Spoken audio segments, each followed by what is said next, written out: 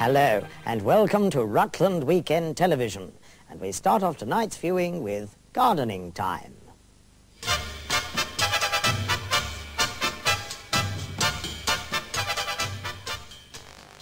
Well, good afternoon from the Good Evening Rutland, where this morning the holders of each other in tonight's limp-off against the clock are facing the wall opposite us.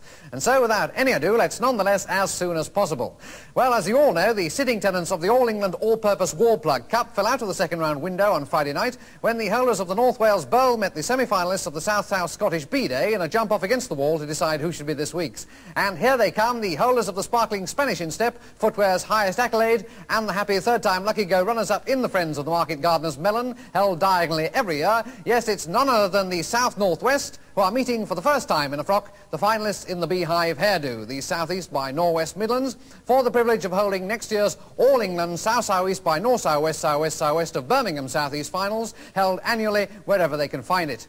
This year it turned up in Hull, although we turned up in Rutland, where we now are in the Tower bathroom suite, and we're all having such a magnificent, we've decided to hold it in here. In fact, I'm holding it at the moment because here comes the winner of last year's Miss European Fire Exit in Rome, the lovely Maureen, looking every bit as good as they say she is and wearing a handmade smile. Incidentally, husband Ron tonight designed the dress that he's wearing.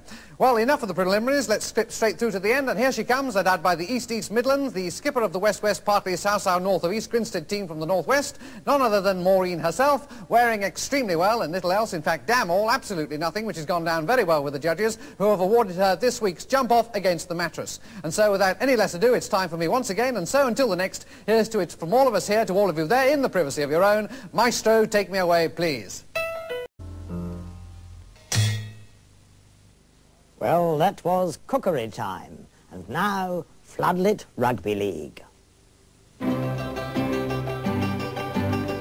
Well, so much for Biggles, and now here's Omar Sharif and Cinema.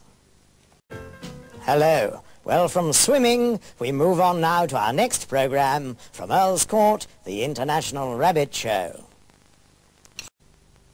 Well, she certainly was a stunner. And now, in similar vein, it's time for underwater golf. Well, you can see that match tomorrow, but right now, it's time for football again. Well, there you have it, if you're lucky enough, and who isn't lucky enough with the lovely Maureen, who incidentally is 14 stone today and looking for every inch of it. So without any much more ado, let's further a go without nothing, and let's see the East by East Grinstead South East team, who are already out of the showers and into the Mambo. And here come the North by Northwest on the attack.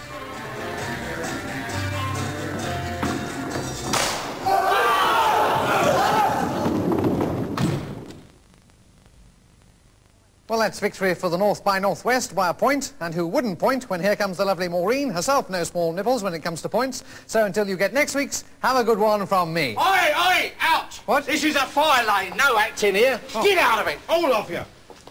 Buckets indeed.